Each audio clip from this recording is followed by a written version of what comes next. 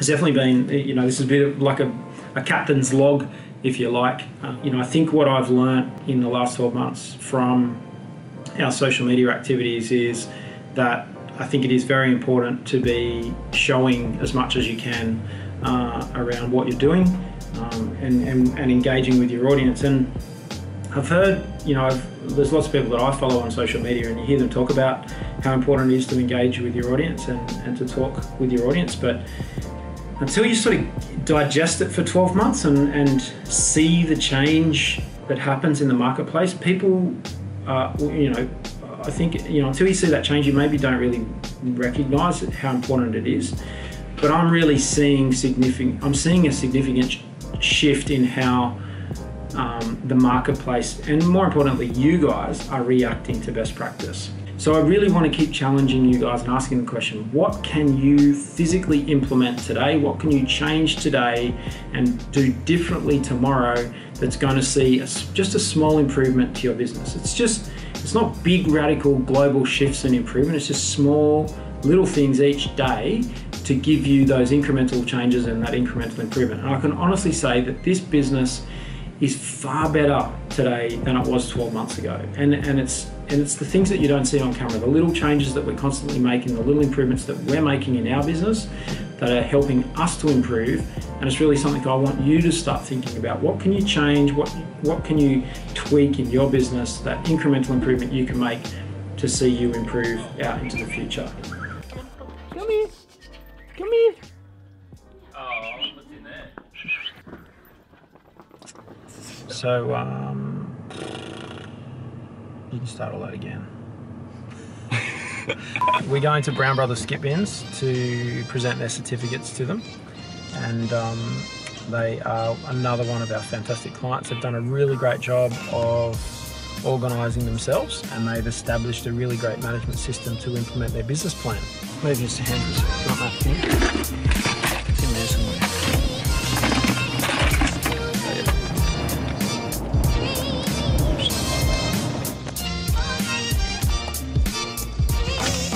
All right, just goes like that. Okay, screw it all the way into the camera. Let me preface this. If you're a one-man band and you're working part-time, you really got to ask yourself the question, is this a hobby? You're not an organisation. So let's use the word organisation. So an organisation is a group of people, and that group of people have an objective to become something bigger. So they're going to become something, you know, they've got a bigger purpose in terms of what they want to do, and they want to influence, help, impact more organisations, more people, more things. Oh, Pelican. That's just So we're trying to do some really important stuff here for our vlog and for our YouTube videos, and Jack is looking out the window at pelicans. Be a pelican, not a pelican. So then that's what we talk about, control. So lots of our other videos talk about, you know, who, what, when, where, and how. Well, the who, what, when, where, and how are okay, well, that's what we're going to do about those things that we just identified in our risk identification process. That's what I'll leave you with. This is my view in the studio here at Best Practice. 5 minutes ago I was sitting here with Woodsy doing some contract reviews. We've got the sales team outside. I'm going to go and speak to the sales team. We're doing marketing activities. I've been reviewing P&Ls and balance sheets this morning with our finance team. So, you know, a large part of what we're doing here at Best Practice, we're running a business every day. Part of running that business is showing you. So let me know what you'd like to hear more of, and we can start accommodating that and building that into our plan. So I'll see you all soon. Thanks for your time. Very grateful, and thanks for watching and enjoying everything we do here at Best Practice TV. Bye for now.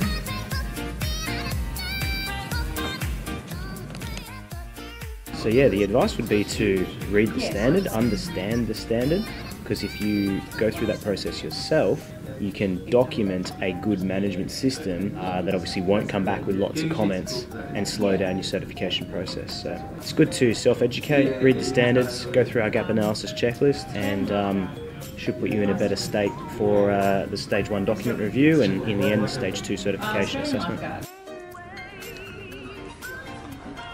Then put your pop like that. Oh, yeah. Christmas. Look at this. I'm excited. Okay, look at that.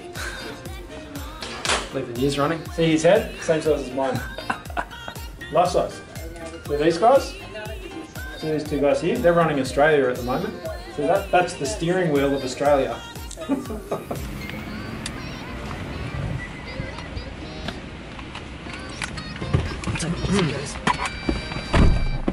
That's still on. Oh shit.